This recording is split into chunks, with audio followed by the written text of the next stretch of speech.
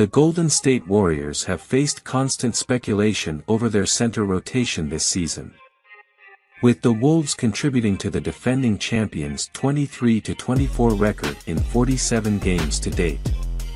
Today we brought a name quite celebrated and requested by the fans for being a great man. The absence of James Wiseman and Jim Michael Green has placed a heavy workload on veterans Draymond Green and Kevin Looney, leaving many fans yearning for a more sustainable option in the latter half of the season. Hello Dub Nation.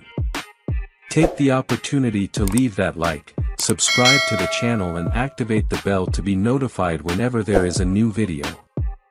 General Manager Bob Myers will have a list of names he may consider suitable targets, and another player may have been added over the weekend.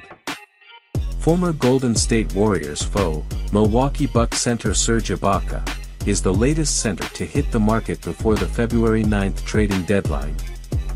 Warrior fans will be incredibly familiar with Serge Ibaka due to his presence at several playoff opponents. He was teammates with Kevin Durant and Russell Westbrook in Oklahoma City, as well as being part of the winning team of the Toronto Championship that defeated Golden State in the 2019 Finals. According to The Athletic, Shams Charania, Ibaka's time with his last team, the Milwaukee Bucks, has come to an end.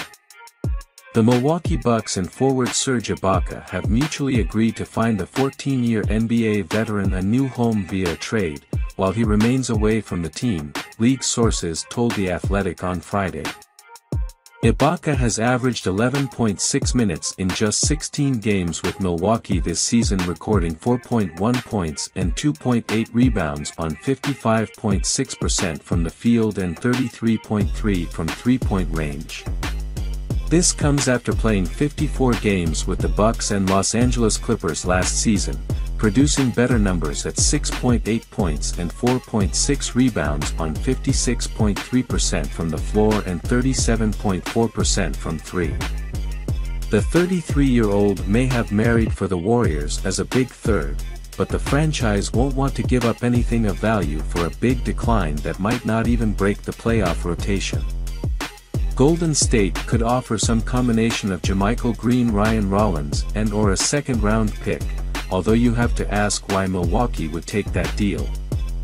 It will be interesting to see the interest in Ibaka across the league and what happens if nothing is offered that the Bucks deem worthy of a trade.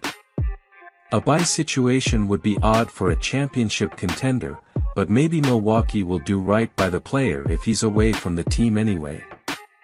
You can imagine the Warriors would be a lot more interested if that were the case, and Ibaka could be signed as a free agent. So Dub Nation, what do you think about this trade? Leave your comment on the video, take the opportunity to leave that like, subscribe to the channel and activate the bell to be notified whenever there is a new video.